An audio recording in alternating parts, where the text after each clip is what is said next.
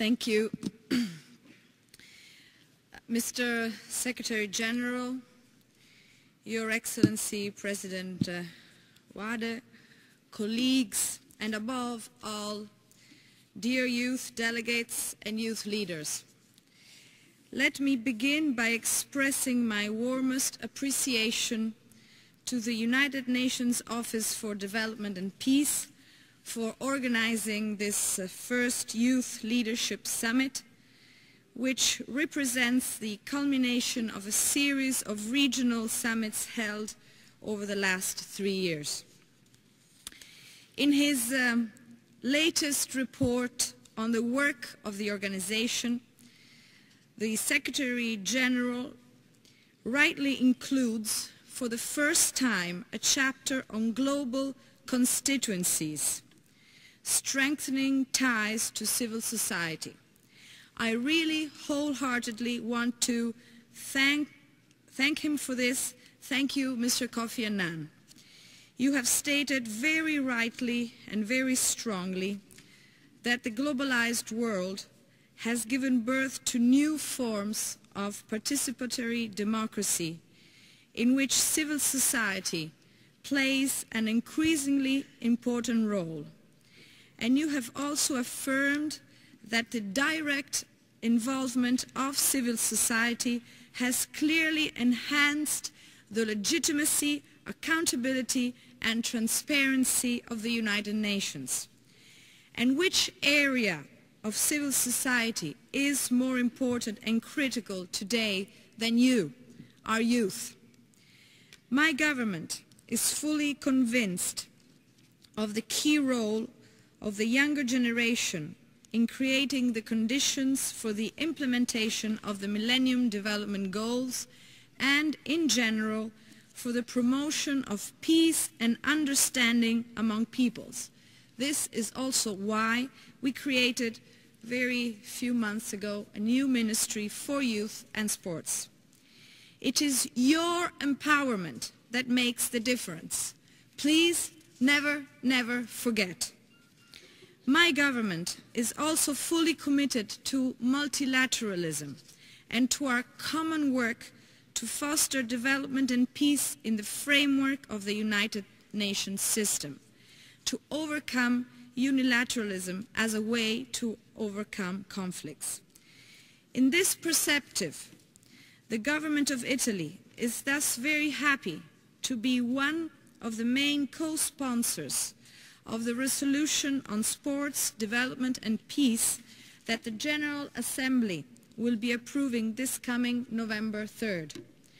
We are committed to actively contributing to the development of this important field of activities of the United Nations. Social cooperation, also in the sports field, has to be fostered to go along hand with multilateral conflict resolutions. We all know the global challenges of the third millennium, and you, the young leaders and the young ladies and men, know it better than anyone.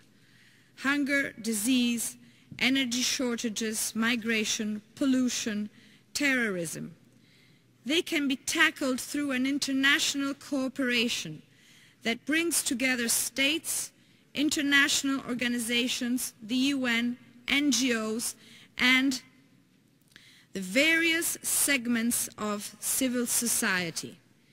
It is difficult indeed to imagine the survival of a world that, like the one at the beginning of this third millennium, where more than 800 million people are suffering from hunger, and where, paradoxically, one of the greatest concerns of governments in the developed world is growing obesity of their population. In such a world, where only a small percentage of people are immune from the scourges of disease, poverty, ignorance, it is utopian, as the Nobel laureate Amartya Sen often remarks, to build peace, establish the rules of democracy, and ensure respect for human rights. We do indeed need radical change and concrete action to meet the objective of the Millennium Agenda. To change the world, to think both globally and locally, to promote tolerance and respect for difference, whether it be religious, sexual, ideological or racial, will need to ensure the involvement of young people in the decision-making process of every field of activity.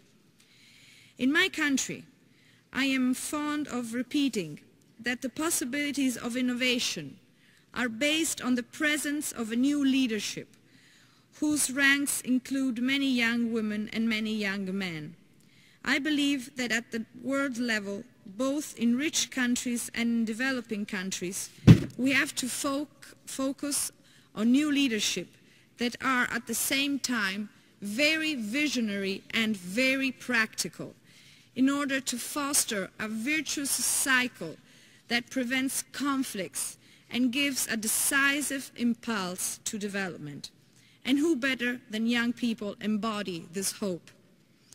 The central role of young people as an instrument for raising the awareness of international public opinion and jump-starting the economic cycle is inseparable from both our Western economies and developing countries.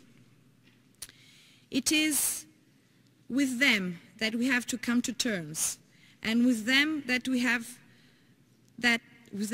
we must be allied to honor the commitments taken by the 189 heads of states or government at the beginning of the millennium and to lay the groundwork for sustainable growth.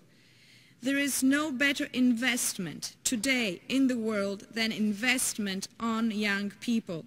As I have already said, this is true for Western countries, but even more so for developing countries, because it impacts on the non-economic human development factors that many economists place alongside the raw economic indicators that have often made the structural adjustment policies imposed on many fragile third world economies so aggressive.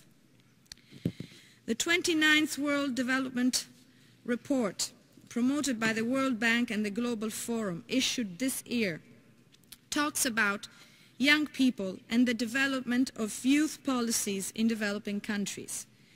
As it is easy to imagine, the report states that the top factors hampering the growth are the scourge of AIDS, the limited decision-making autonomy of women in the world, and the low rate of access to primary education. More than 1.3 billion young people out of 1.5 live in the developing world. This is the essence of what analysts call the demographic peak. The report is based on the Millennium Goals, where we must seek a remedy for the world's imbalances, focusing above all on young people. The report identifies 3 lines of political intervention that are essential to helping young people develop their potential and thus contribute actively to the transformation of society: expanding opportunities, developing competences, and offering second chances. Education is the main issue, and let me put it this way: every young man and woman deserves a second chance. Young people today live in a world of opportunity, of interchange. Young people, very simply, who represent our future, are decisive to ensuring the survival of our planet and to close the education and digital divide. You have to make sure that public policies invest on this main common and public value. Let me end up with a final consideration from my experience of young but also sports minister. The young generation, also through the values instilled by sports, can provide an important contribution to our common struggle for development.